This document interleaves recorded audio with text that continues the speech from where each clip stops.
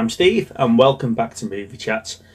In this video I'm going to be reviewing one of my all-time favourite movies. It's 1995's Braveheart. That's right, this epic movie is 26 years old, and even when I watch it now it holds up better than most of the so-called modern greats. The music and soundtrack are awesome and the performance from the cast is just superb. Right, let's get stuck in. So sit back and enjoy.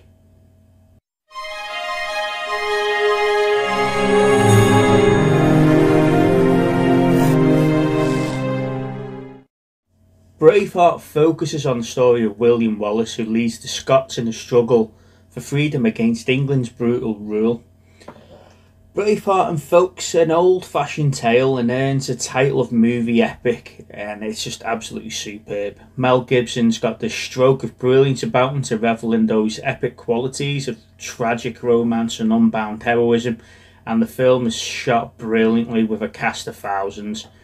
Braveheart's also an explosive action movie, so although the logical comparison with Rob Roy, which is another story that focuses along these lines, it's more like Lethal Weapon or Die Hard in my opinion. I know that's a bit far-fetched.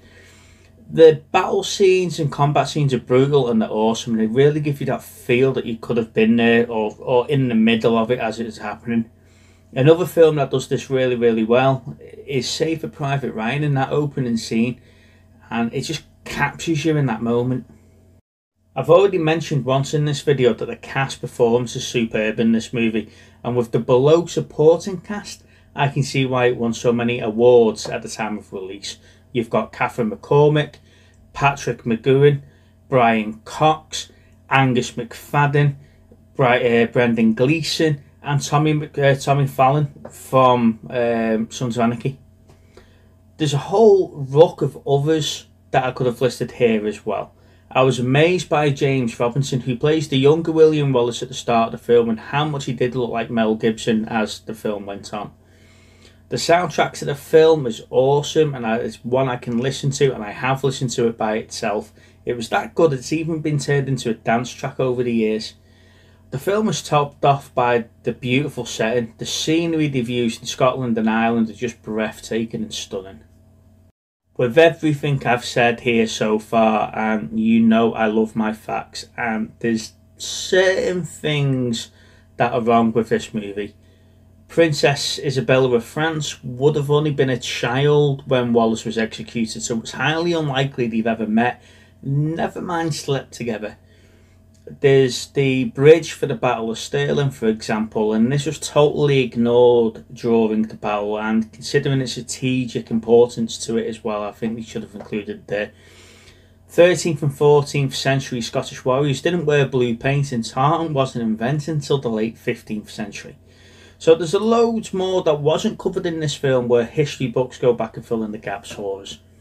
That being said, the way that the film combines elements of action, romance, brutal violence, it's a period drama, which definitely makes it epic worthy and is definitely one for you to go and watch. Get it on your watch list. So there we have it, ladies and gents. There's my review of an epic movie that should be on everyone's watch list, or at least go and watch it once. Definitely will be appearing on my Mel Gibson's Top 5 and 5 video when I start that series back up in the new year. Please don't forget to like and subscribe to the channel, and you can also find us on Instagram on the Movie Chats 2021 and our Facebook page and group Movie Chats and Film Geeks. That page is growing every day. I'm Steve, you've been watching Movie Chats, and I'll catch you on the next one. Bye bye.